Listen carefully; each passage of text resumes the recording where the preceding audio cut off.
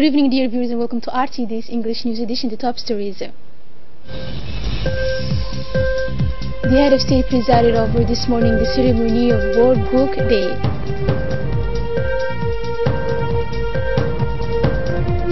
In all the international news, a crash of a Russian warplane off Syria, the 2 pilots were killed. Thank you for joining us in our newsroom. The Republic of Djibouti has, like the rest of the world, celebrated today the Book and Copyright International Day. This commemoration took place at the People's Palace under the aegis of the President of the Republic, His Excellency Ismail Mergele. The ceremony served mainly as a platform and a forum for debating several substantive topics, including the link between intellectual creativity and sustainable development. The President of the Republic, who spoke at the forum of this event, mentioned many advantages that the promotion of culture brings to the socio-economic development of the countries. They contribute to the realization of a more competent society and more in line with the ability to meet the challenges related to its well-being and its development. He continued to place a good-natured atmosphere. The Djiboutian celebration of World Book and Copyright Day featured an important musical component, the various artistic groups, and animated with songs and dances specifically for the occasion.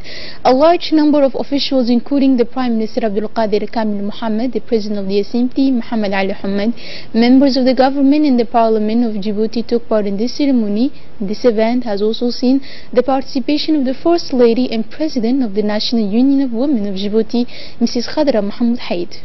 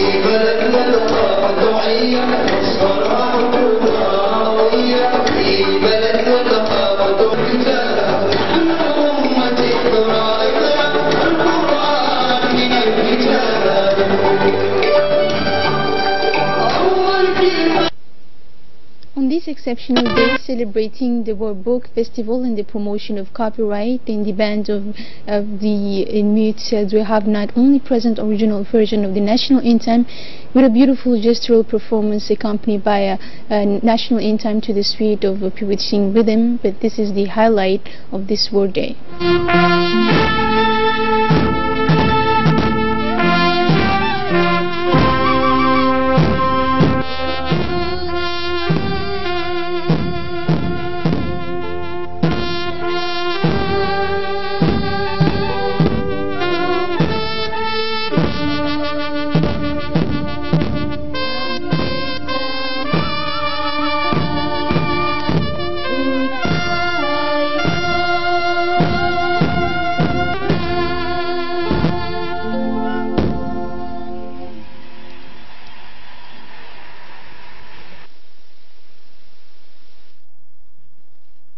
By paying a vibrant tribute not only to the head of state, who deserved this gift in more ways than one, but also showed his warm sympathy to the hearing impairment in persons who, despite their disability, provide efforts with their state.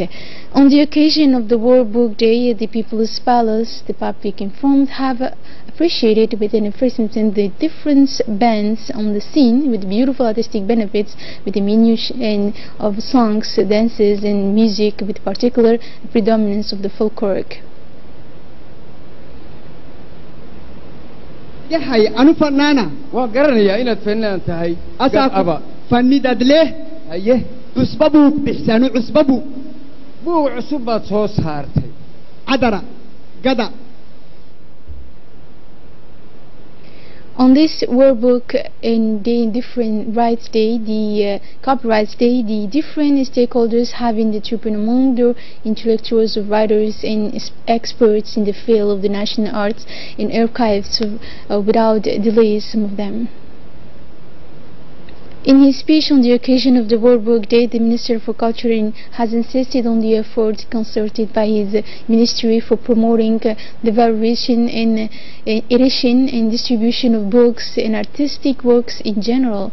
He underlined that this day is an opportunity to highlight the power of the books to promote our vision of inclusive, equitable, inclusive and participatory knowledge societies for all citizens. For this occasion of the World Book Day, the President of the Republic, His Excellency Ismail Omar Guelleh, has delivered a speech saying that the book and all other forms of shared intellectual production expand the range of experiences and knowledge available in the society. Let's listen to him. Bismillahir Rahmanir Rahim. Alhamdulillah, salatu wassalamu ala Rasulillah sallallahu alayhi wa sallam. Maanta waa maalin كلدين aan leenahay maaha waa maalin adduunka oo dhan leeyahay waa maalintii la doonayo in adduunka lagu baraarujiyo. In his speech, the President of the Republic on the World Books and Copyright Celebration Day has recalled the effort without measure provided by the Ministry of Culture, which he said through has promoted book reading and writing. The President of the Republic then highlighted the role of this day to the writers and artists in general who enrich the youth who will be able, he added, to master through writing their learning about culture, arts and many other social and historical fields. The head of state has urged everyone to express their gratitude to the writers and artists in general by buying their work, which he stressed took a lot of their time and energy, not to mention the funding provided for their work to see the light and be edited. The President of the Republic spoke also on the danger of new technologies and the negative side, which according to the head of state depress the spirit by decreasing their level of writing, especially through text messages, which reduce and sometimes destroy the effort of research and their spirit. In the aftermath, he urged the public to buy and encourage and help the writers to go forward by self-financing.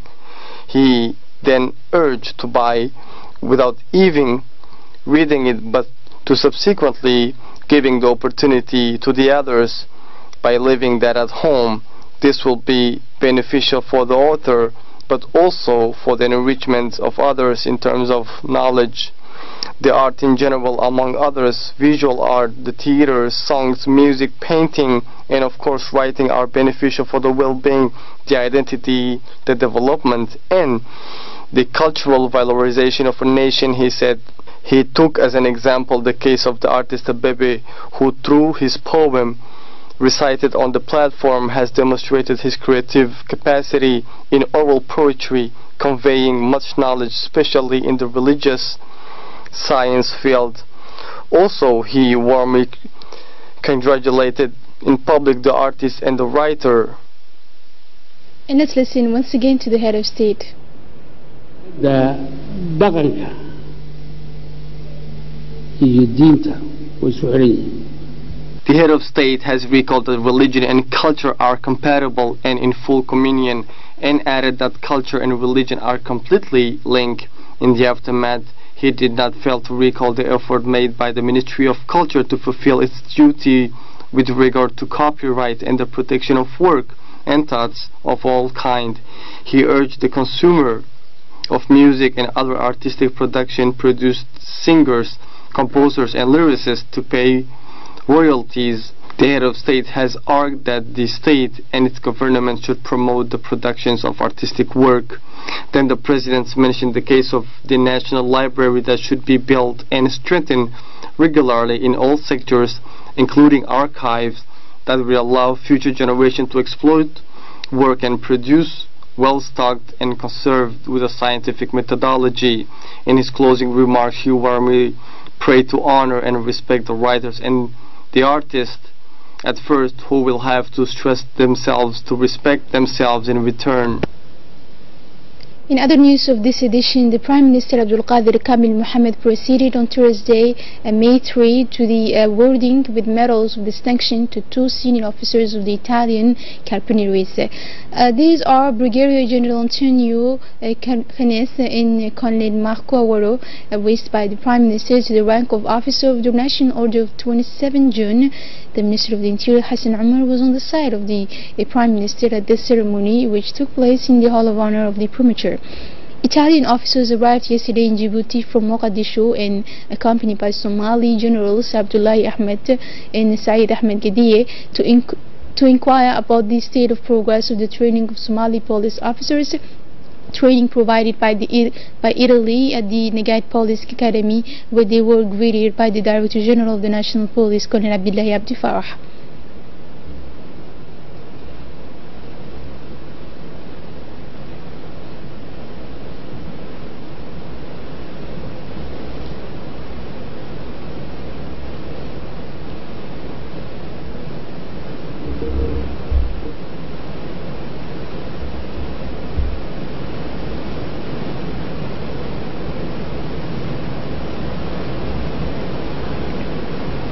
The Minister of National Education and Vocational Training, Mr. Mustafa Mohammed Mahmoud, and his colleague in charge of social affairs, Ms. Muna Osman Aden, have conducted this morning a tour of supervision of operations of a distribution of school uniforms in the school of Balbala 2 and Arhiba.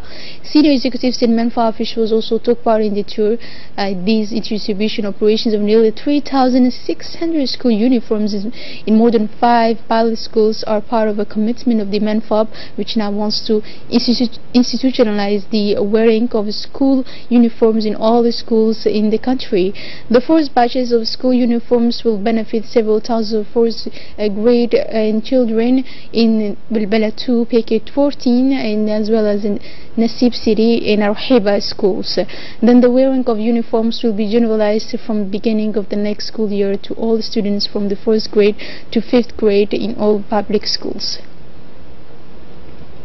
The Secretary of State for Social Affairs, Mrs. Muna Osman Aden, has in her intervention raised awareness among parents of students to fully engage in this project of highest importance. She also reaffirmed her willingness to cooperate with the MENFAB on this issue.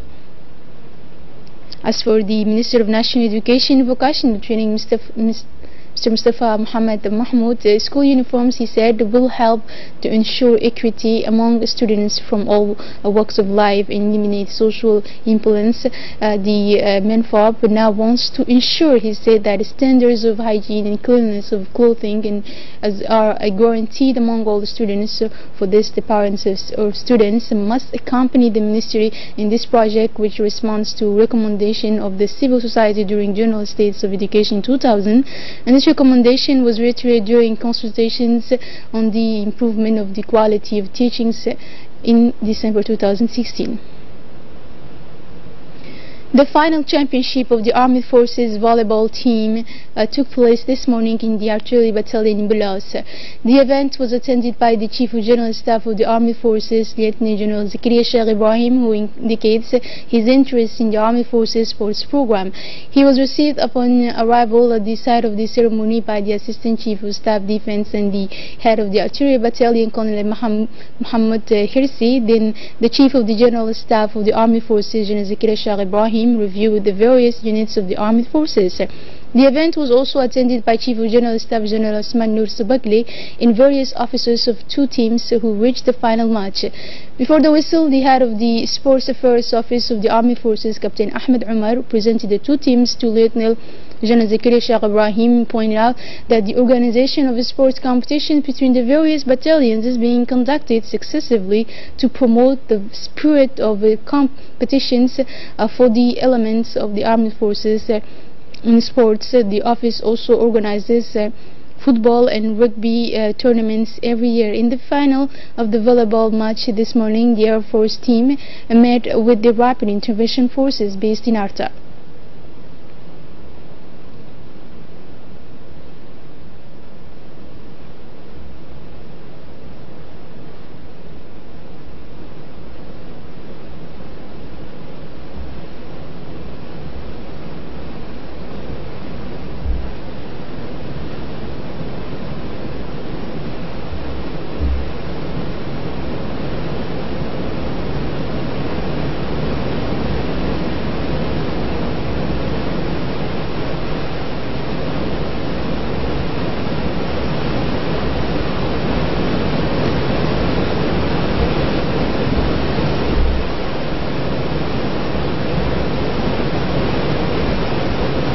And after a fierce competition, the Rapid Intervention Forces won the championship in 3 groups, the second consecutive year of the title.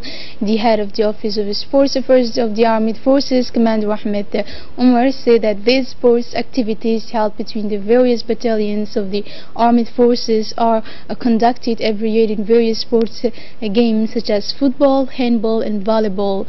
Ahmed Umar, Commander of the General Staff of the Armed Forces, thanked General Zakaria Sheikh Ibrahim for his interest in promoting sport and the spirit of competition among the Armed Forces and his unlimited support for all battalions of the various forces.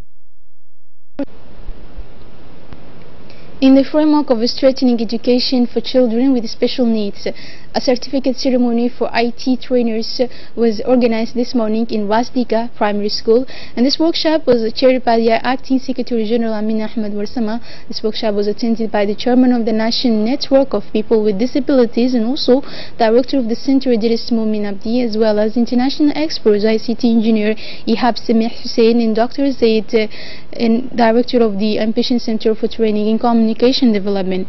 The overall objective pursued through this training is to reinforce the teaching of children with special needs in the national education, and also improve in the future the educational management through a better diagnosis of the capacities learning to educate these children who are often discriminated against because of their disability.